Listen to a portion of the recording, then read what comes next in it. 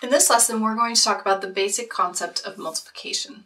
So here I have some red chips, okay? If I count them, I see 1, 2, 3 in this group, and 1, 2, 3 in this group. So we have two groups that are the same, 3 here and 3 here. So we have two groups of 3.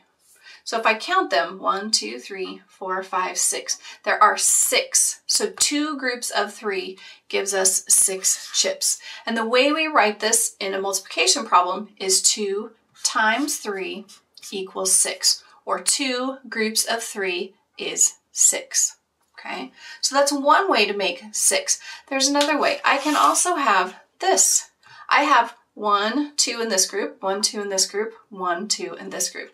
So here now I have 3 groups, but there's 2 in each group.